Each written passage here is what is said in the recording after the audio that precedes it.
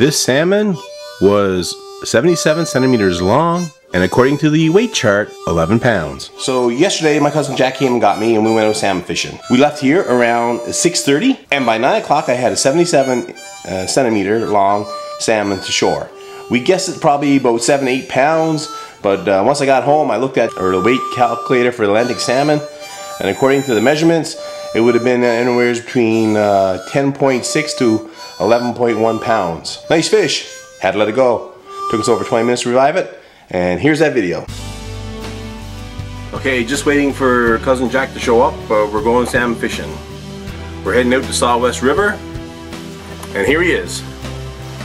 Unfortunately, I wasn't able to capture a lot of video because of the heavy rains, but here is the video I did capture.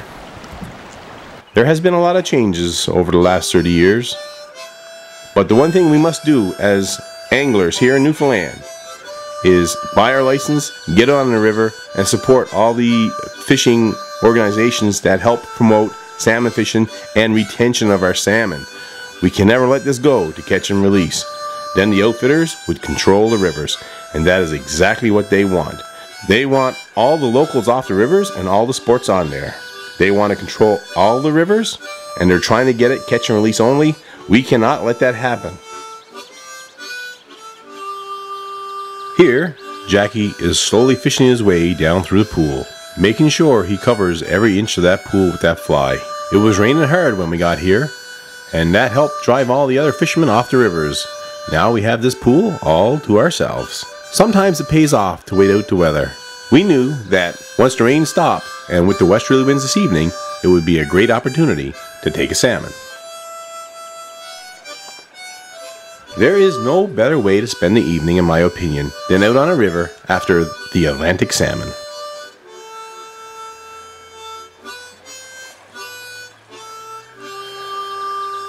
A beautiful looking river and a couple of dandy pools right here to fish.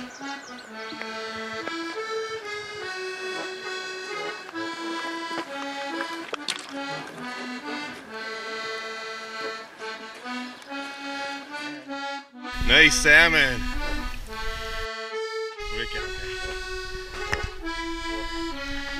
Jackie reviving this fish. You always got to make sure when you're reviving a salmon, you point him upstream into the current. Try to keep him upstream and into the current. And like I said earlier, it took us over 20 minutes to revive this fish. And even after we had him revived, we watched him stay close to shore in the shallow water until he had his strength up, and then he slowly moved himself out into the current.